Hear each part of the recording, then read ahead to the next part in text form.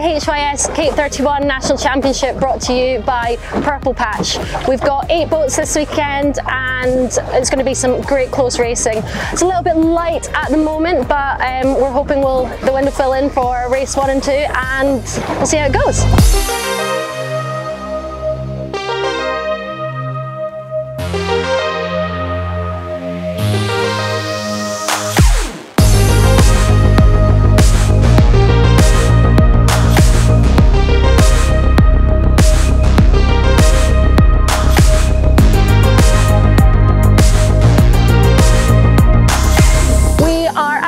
At the HYS Cape 31 National Championships.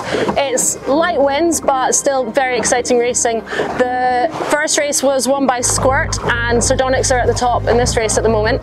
Super close, lots of lead changes. Let's see how it's going to go for the rest of the day.